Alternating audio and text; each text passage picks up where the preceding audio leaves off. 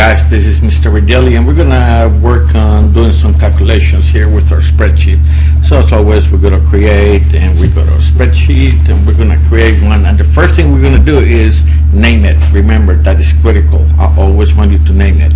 So we're gonna name it sales and taxes. Click OK, and we're gonna start here. Cell B8. We're gonna enter January and then February, March. I'm gonna show you a little trick here. We're gonna highlight all three of those months, and then I'm gonna drag it down about 10 more spaces or so, which sometimes hard to calculate, but it's about 10, and let it go and see what happens. It populates all the months of the year automatically. It knows what you're doing. Okay, so we're gonna enter here, let's see, total gross sales, which is basically everything the store sold during the month. We're gonna say state tax, the city tax. I don't know if you know, but like in Panama City, you pay state tax, a city tax, and a county tax. Okay, so every state, every city has different rules for that, right? Let's see, sales after taxes. Okay, so we're gonna start entering some random data here, and again, let's say the city, we're going to make the state tax 6%, the city tax 2%, okay? And what I went to, so as total taxes is 8%. So to find out the city tax or the state tax, for example, the state tax, it will be your sales for January times 6% to find out how much you paid on that month. So the best way to do that is to multiply that sale, the sale where January and gross sales intersect, and we're gonna multiply that times 0.06, okay, and that will give us the total amount that we paid on taxes for that month. Okay, the first thing you need to know, guys, when we're entering, we're gonna enter there 6% and 2% for the city tax.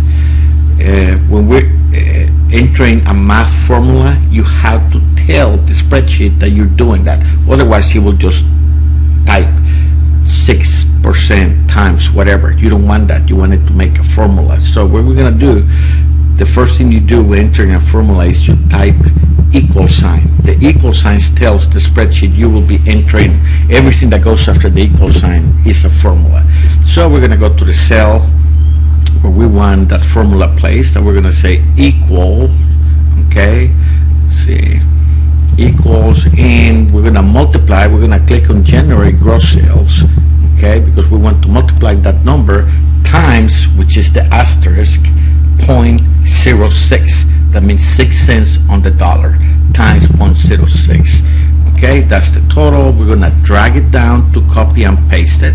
Like if it was 10%, you will multiply it times 0.10, but since it's less than 10%, it's times 0.06. And for the city tax is equals, and again we click on the gross sales for January, which is sales C8 times 0.02, and that's your total for January. And we copy and paste it.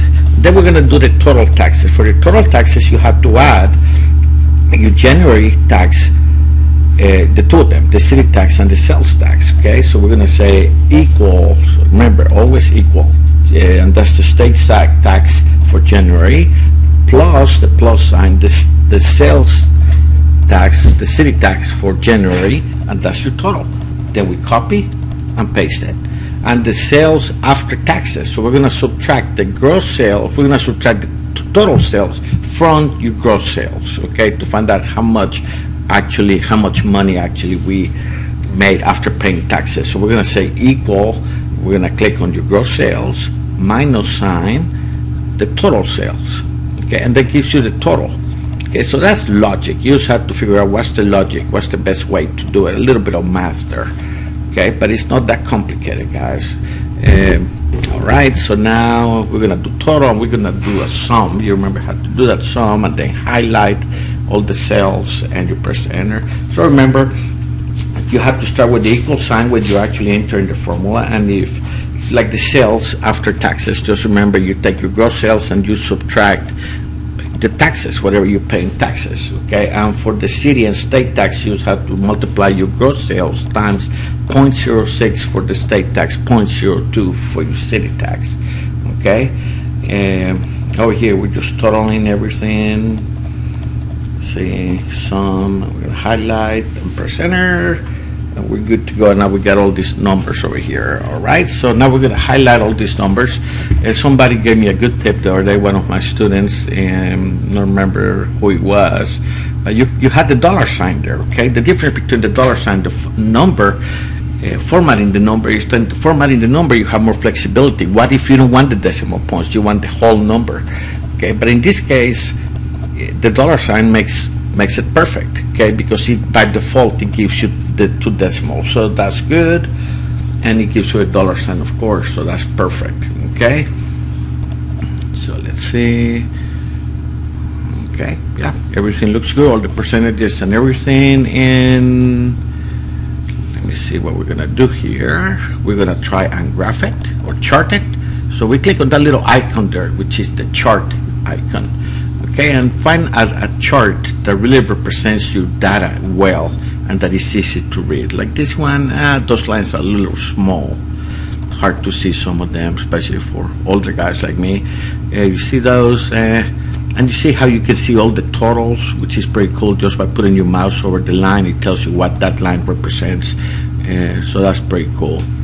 Okay, let's look at this one. I kind of like this one because you can see your gross sales and your taxes that you paid, and those are the blue line and the purplish line that goes all the way up. So I like that. So let's click on it and let's grab it and drag it.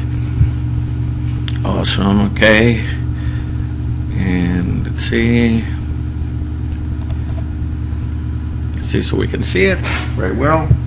So that's your chart to represent all your data. So that's pretty cool. We're gonna name this data, and we're gonna enter, let's see, furniture and appliances of Bay County. How about that? And we press enter.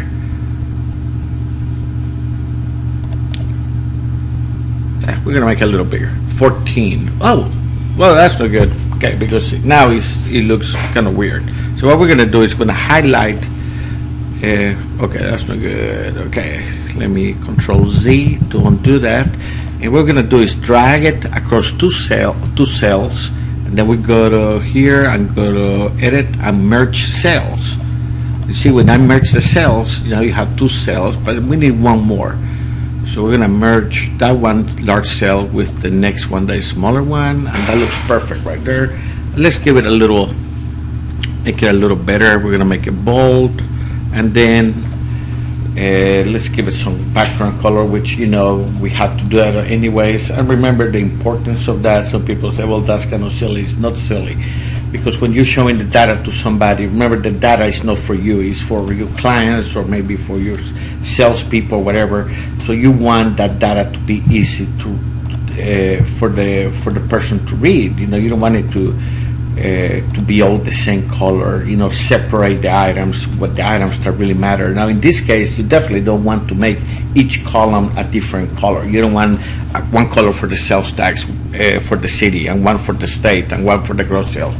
Otherwise, you have too many colors, and then it looks a little weird. But you can color all that data the same color, and we're gonna go up here. But again, you need to make it attractive. Remember, if your fonts, if it's hard to see, change the color of the font. You can change the color of the font so it will be easy to read against the background that you chose. So you don't have to compromise on the background as long as you change the color font. But remember, stay away from neon colors, colors that are hard on the eyes. You definitely don't want that.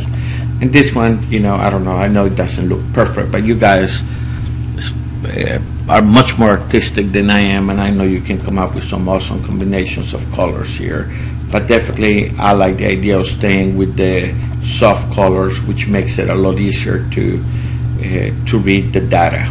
Okay, and that's the ultimate goal. Can you read the data easily? All right. So, okay, this doesn't look right.